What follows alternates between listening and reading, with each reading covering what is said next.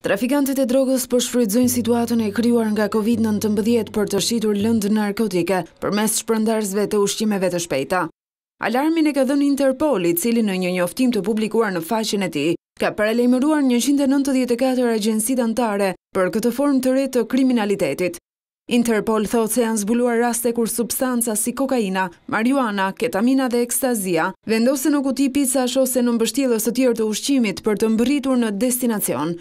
Raste të tilla janë zbuluar në Britaninë e Madhe, Spanjë, Irlandë dhe Malajzi, por nuk përjashtohet mundësia që një njëjti fenomen mund të ndodhë edhe në vendet e tjera që kanë marrë masa për shkak të Covid-19. Sipas Interpol, dërgesat e lëndëve narkotike janë bërë përmes shpërndarësve të ushqimeve të shpejta, të cilët përdorin bicikleta, motocikleta ose makina. Në Spanjë fenomeni është spikatur në fillim të prillit. Autoritetet kanë vënë në pranga 7 persona, pasi u paraqitën si shpërndarës ushqimi, por pas kontrollit, policia zbuloi lëndë narkotike brenda çantave të tyre. Në Irlandë, policia vendase ka zbuluar 8 kg kokainë dhe 2 pistoleta brenda një kutie PICASH.